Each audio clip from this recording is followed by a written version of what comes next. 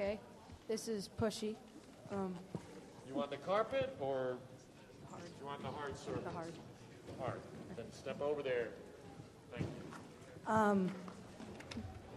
It's a Bobot I got 3 years ago, and last year I received a CMU cam. Okay. It's okay. Say what you feel. And it took me a little while to get it working because I was having trouble getting the values for the camera tuned right. It just didn't want to seem to work, but I finally got it working. And what will it do today? well, it's not working to its full extent, but it can track objects and chase them around. Okay, why don't we see it then? And now what is the object you're going to be chasing? Just a bunch of blue Lego bricks. Lego! Okay, we've got a Lego chaser here for you.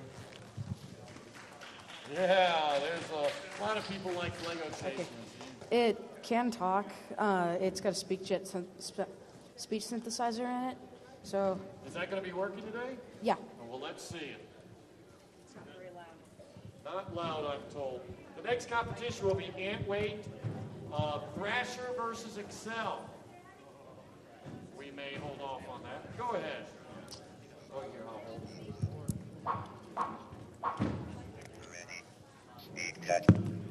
Oh, it's got a magnet in there. You don't want to get it too close to the mic magnet. All right. Don't move it close. We can hear it. All right, let's see it. Okay. It takes it about 10 seconds to enable. 10 seconds? We'll give you 10 seconds. To enable the camera. Hey, we'll give you 15 seconds. It's okay, you know, we're robot builders, so we never see robots just sit there and do nothing. All of our robots work right away, exactly as expected. Just like the real world. Whoa, now, it does seem to actually track. Is it looking at the red? The blue. The blue. Okay. It is, in fact, seeing the blue.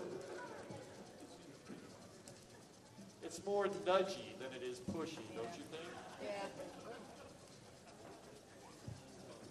It, in fact, seems to be, there's some light sensitivity.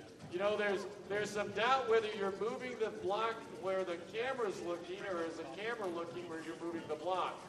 If you leave the block down, maybe we can see for a minute. There we go. It does seem to actually be seeing the block, okay? I've done that trick before. It's like, watch my robot, follow my hand.